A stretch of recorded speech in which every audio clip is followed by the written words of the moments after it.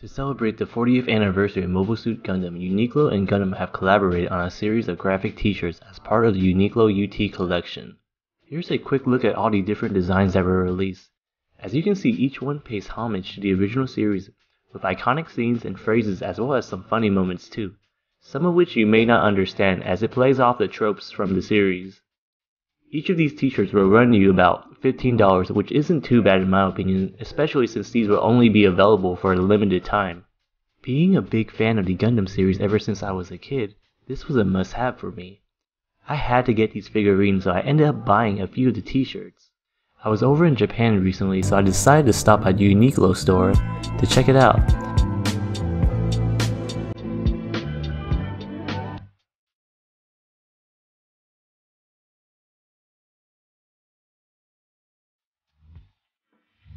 In the store, they have a 2-for-1 special, which is exclusive to only Japan, meaning if you buy 2 of the Gundam UT t-shirts, you get 1 of the Gundam Gunpla figures for free.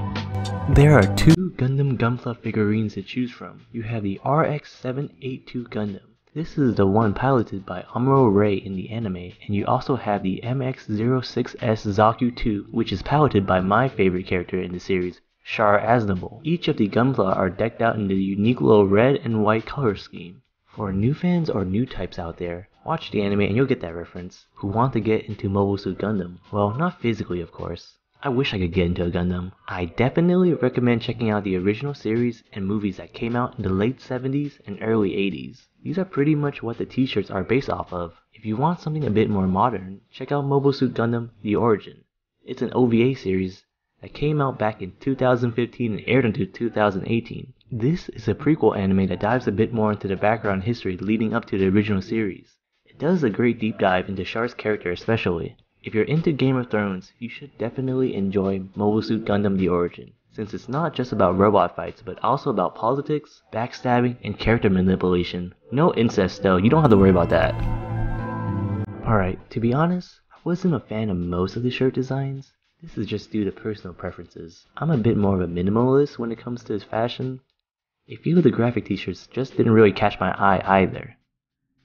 I ended up narrowing it down to a few. I chose the RX White Pocket t-shirt, the Black Gundam 40th Anniversary Mosaic t-shirt, and also the Dark Blue Zaku Pocket t-shirt.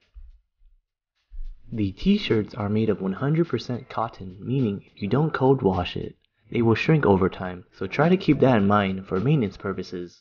Unless, of course, you prefer the tight muscle fit, then go right ahead and shrink it. You also get a cool 40th anniversary mosaic tag with the t-shirts as well. The t-shirts themselves, like most Uniqlo t-shirts, are form-fitting, especially around the core and chest, with some breathing space around the arms. I do prefer the sleeves to be a bit more tight around the arms, but that's just a personal preference for me.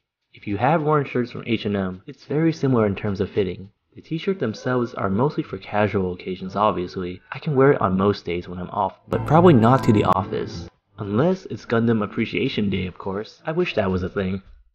Depending on your style, in terms of outfits, you have a few options to go for with all the designs. They were worth the purchase in my opinion, just due to me being a fan of the franchise, so it was definitely a must-have.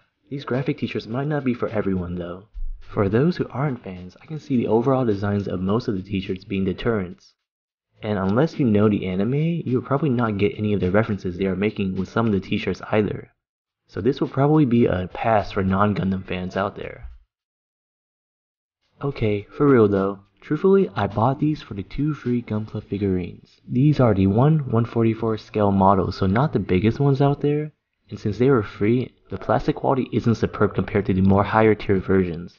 By the way, these have to be assembled and it took me about 20 minutes for each figurine. The body is movable and the manual that comes in the box has some cool action poses that you can try to mimic as well.